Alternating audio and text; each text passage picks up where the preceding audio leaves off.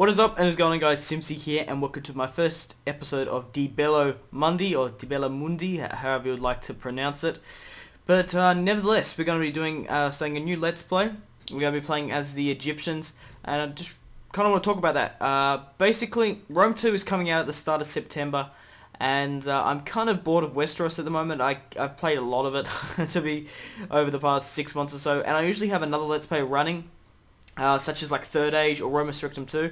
So I thought about starting a new Third Age, but to be honest, there's only 25 or so days until Rome 2 comes out, and I wanted a Let's Play that I can fit into that time, and could be Rome Total War themed, and lo and behold, Bello Mundi is out.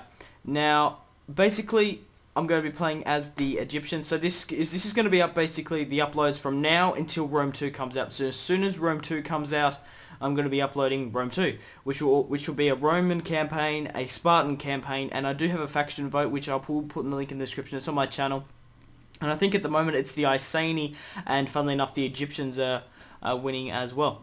So I've had a lot of good response. It seems like an alright mod. So it basically we'll upload this for 25 days, and then we'll end it because it's kind of perfect. And to be quite honest, I didn't really want to go back and play Rome Resurrectum because I don't really like the Rome Total War interface, or like the hub sort of thing. I don't really, it's alright, I don't mind it, but I actually prefer Medieval Total War. It's my favourite game, my favourite Total War game, and it fits right well. So I could have played as Rome. I didn't really want to do that, seeing that I'm going to be doing a Roman 2 campaign like in a month, less than a month. And Mr. Mate's doing one as well. I do believe, it's very much in the same boat, I think Cerebral Beliefs is doing a Greeks campaign. But I'm going to play the Egyptians. I reckon that'll be kind of fun, fighting off the Macedonians. So let's get into it. I'm going to be playing on a hard difficulty, hard battle difficulty, so playing on hard. I would be playing on very hard extreme, but seeing I've only basically played 5 turns of this mod, I'm not experienced whatsoever, because I haven't really had time. I just basically wanted to load something and record as much as I can. So I would be playing on very hard, but seeing I'm pretty inexperienced, I've only played 5 turns and just 1 battle in game in the campaign to see if it actually works. The mod works just as fine. So we will be playing on very hard. I will see you guys on the campaign map. Okay, welcome to the campaign map, guys. Welcome, Divine Pharaoh. You can read all that if you want. You can pause. I'll just slowly scroll down. Basically, it's just the blog.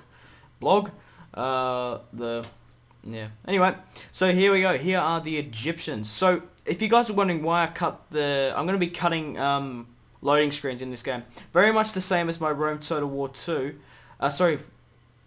Rome Total... very much the same as my Third Age Total War, I meant to say. I do skip loading screens and battle loading screens and whatnot.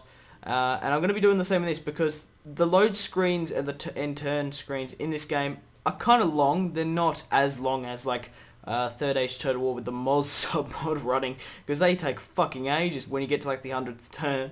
But these guys, it's kind of a big mod, so we'll take that just that little bit longer. So basically here we're going through all our settlements. We're going to be building sewers, which will basically increase our public health. And then I'm building Odins, which will increase the happiness and public order, because at the moment Egypt has a really good military, really strong military-wise, but our economy is kind of low. Our settlements, see, look at them, they're all like really angry. So we'll recruit, we'll drop the taxes down, and we will build more supporting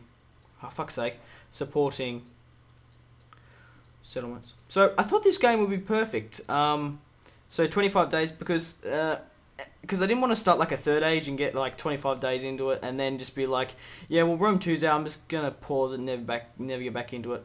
But yeah, with this game, once Rome 2 comes out, people won't. To be quite honest, they've put it at a good time out this mod, because people are looking to get into the mood for Rome 2, and but in hindsight, this mod will probably be forgotten because no hate to the developers or anything, but Rome 2 will most likely be a better game than this mod.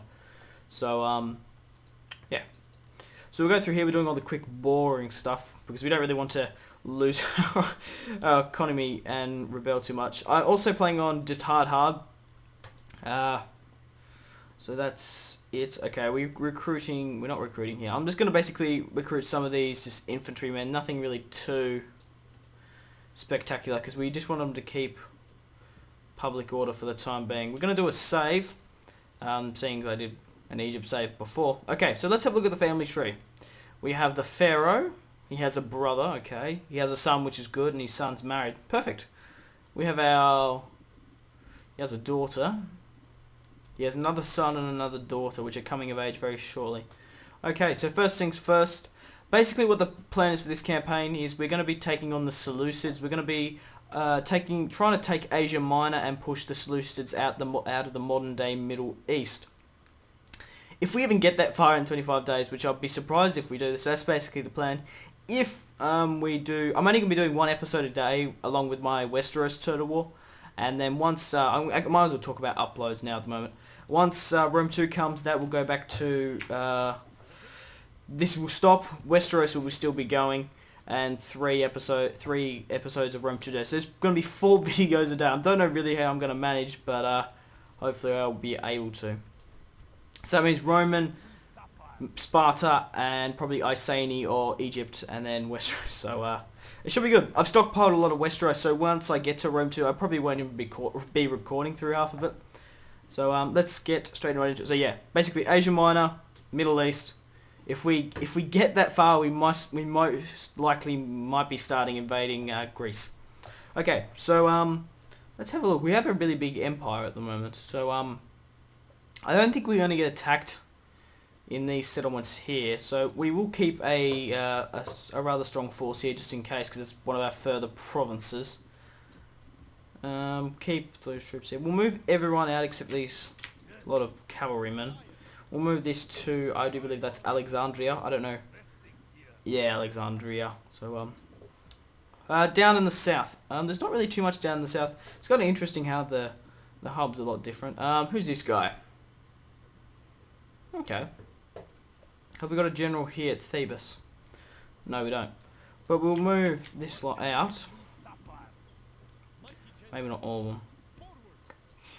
Probably should keep him at Thebes because it's a rather larger settlement. Okay. Might need to recruit some more troops down there. And what we are gonna leave here, we want to move some troops out, so move them back up to Alexandria as well.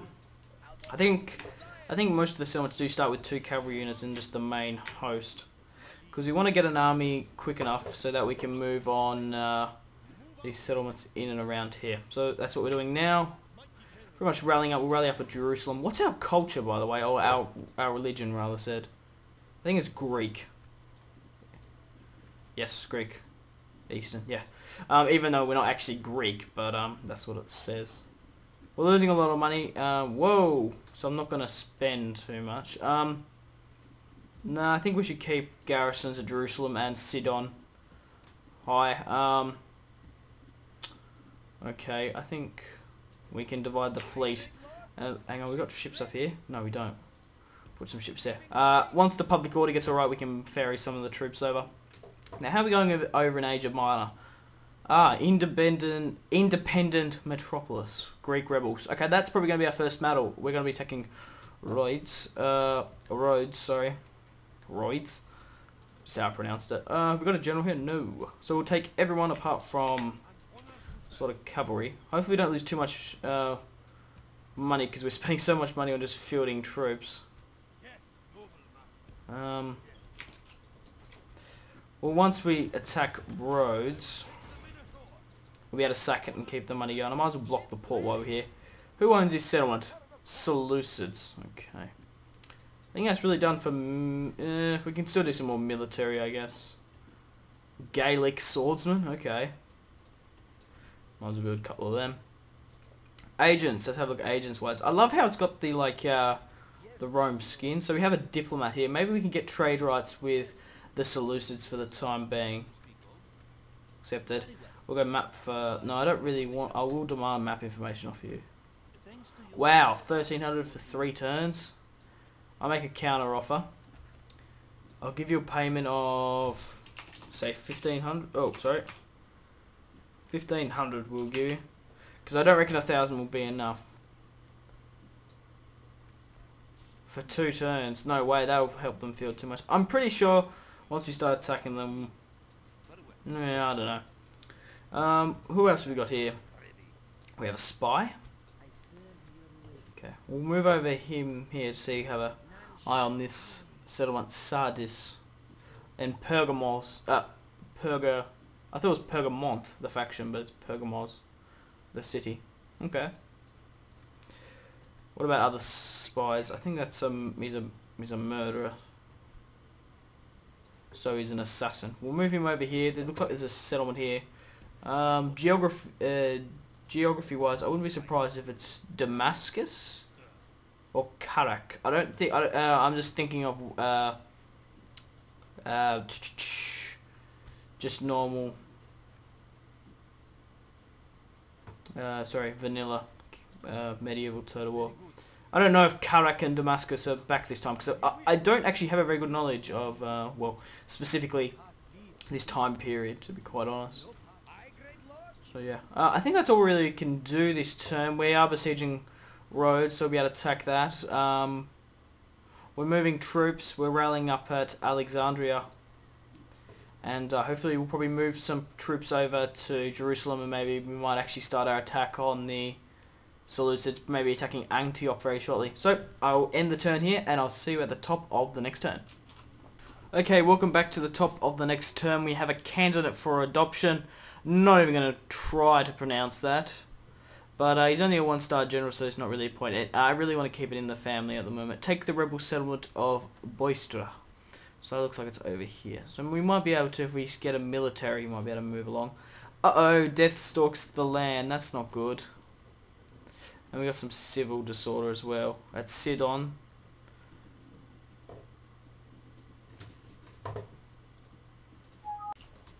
Okay, where were the other settlements? Okay, so that's just basically we can repair. Hopefully, wow, we lost a lot of money there. But once we start taking settlements, we'll be able to use that money we sacked from them to actually get some more new. Yeah, that was the mission. Faction announcements. New family member.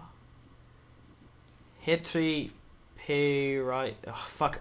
I'm so sorry, guys, if I butcher some of these names. I am just horrible at pronouncing, and like terrible. Let's have a look at the family tree. Ah, the prince had a son. Okay, that's good. That's good. I'm quite happy with that.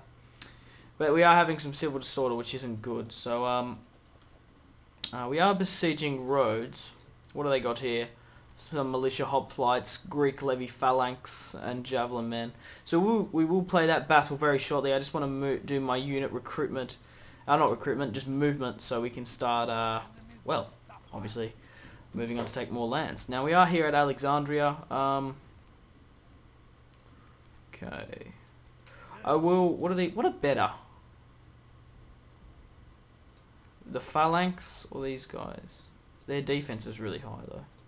So I probably want to move more phalanx in than anything. We might as well move the faction leader in because he's in his mid-40s. Actually, we'll put the cavalry in there to give him the advantage. Yeah, he's 43. He's got enough children to live his name on. He's got a son, and his son's got a son. So we'll move you to this army here. We'll send you over to about here because I do believe we have a mission to take Boistra. And from the looks of it, looks like there's another settlement nearby, so there's no point of it. I don't do the yes, the Seleucids actually hold, and it is Damascus, so I was very close to being right. But they are very under garrisoned. I think I might need to move some of these troops out of Jerusalem because Jerusalem seems like it's, well, going alright at the moment. And maybe bring some more troops into Sidon might just quell the riots for the time. But it's gone back to green. Sidon's not looking too good. We will recruit. Yeah, so we'll move the Pharaoh over to take this settlement. We're doing well. Do we have more? Yes, we have another army moving up. So we'll move this army up to Alexandria. And once we get some more money when we take Rhodes, we will send that other army over to Jerusalem to see where we're going to go, essentially. Okay, how's everyone else going? Okay, there's only red there. Okay, we will go into the... Okay, it's a 3-to-1 ratio, 800 men to 1,000. I'm going to do a quick save, and without further ado, this is our first battle for Bello Mundi. I'll see you guys on the battle map. Okay, welcome to the battle map, guys, and let's get straight right into it, going with the stock standard good old medieval 2 deployment. We've got our phalanx, we've got our general unit here. It's actually kind of cool. Is that a Roman sigil thing? Okay, maybe not. Let's just not look at that. We'll get everyone to run because I want to do that. I might as well keep the spearmen just behind. Just in case if this ram fails. Where have they got most of their units though? Greek, there'll be phalanx on these sides and on that side, okay. We don't want moving in. I would normally skip this type of battle because we are facing rebels and not facing a faction. But seeing it's our first battle and my second battle of Bello Mundi, it's good. It should be alright even though we're fighting rebels. I kind of think it's a waste of time fighting rebels and showing it because it's not like a faction. I don't know. Speaking on the topic of time wasting, I think it's a good idea to do what I'm doing, skipping loading screens, because even though when you think about it, if you're doing a 20-30 minute episode every day and there's a couple of loading screens, you could actually save like you can actually save quite a bit of just looking at a dull screen, not actually playing the game. And seeing as this is kind of a, I don't know, speed sort of hot seat, let's play, which is probably only go for, I would say, roughly 25 episodes. Whenever Rome 2, whenever I release my first Rome 2 video, this series will stop. Which I don't know, maybe I might pick it up in the future, but we'll just have to see. I fucking love the menu. Oh, Marcus is playing Far Cry 3. Okay, he's not playing Bello Mundi as well. Okay, we're actually on the walls now. We can actually go up against these rebel phalanx. So, it should be good. I can't wait till Rome 2 comes out. I haven't hit the, like, I'm really excited about it. But, I can't wait for it. I'm kind of content. But I have seen a lot of gameplay and stuff, so it looks fucking great. And I really, I can't wait to get a hand on it. But I'm not, like, overly the top excited. I don't know. It's kind of weird. I don't usually get excited for much, to be quite honest. Like, I don't really... I don't know. Giddy, I think the word is. Okay, we can start speeding it up now. How long to the round? Okay, we can start moving the troops up. Too late. We'll be able to move the phalanx in now. And drop the ram. Move for the town centre. Okay, phalanx. I did put them off spear wall formation, so that should hopefully bring them in a lot quicker. We do have this other unit here. Now I'm just thinking whether or not to put them on the walls because they've only got one unit in there, and I think we're probably better off going on the walls. We're going to drop the ram. Where would it be more needed? How many is on this side? 130. Okay, well we'll put this guy to attack them.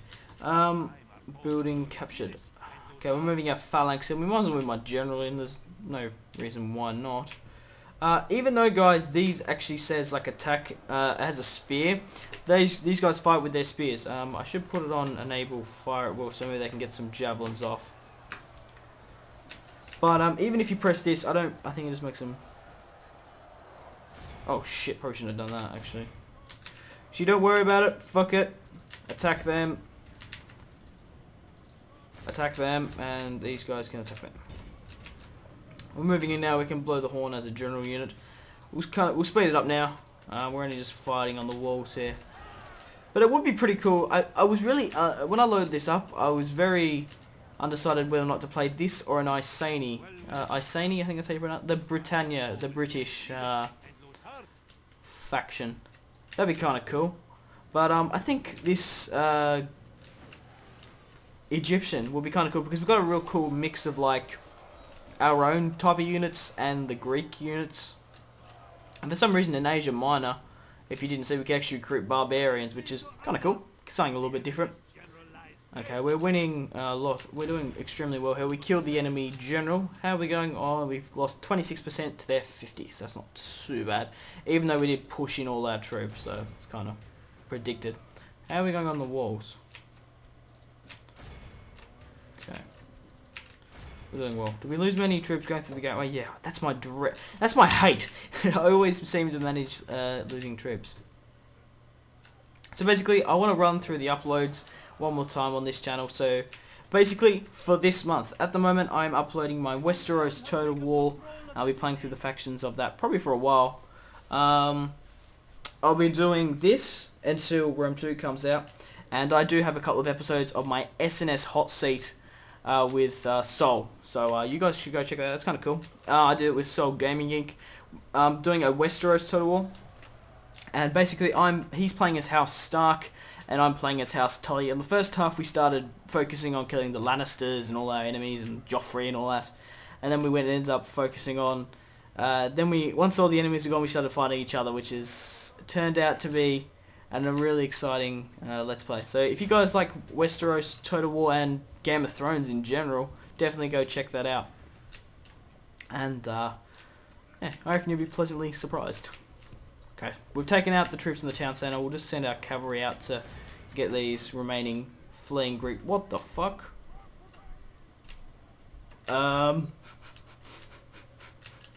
Wait, what?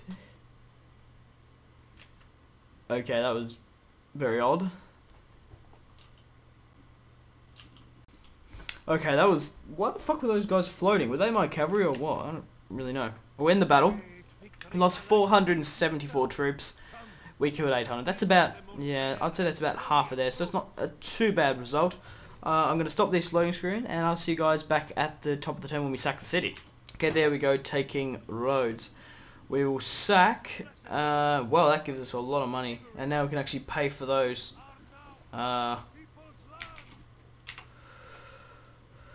Construction buildings. Okay, what does this actually do? Colossus of Rhodes. 15% to happiness. Okay, that's good. That's good. That's good.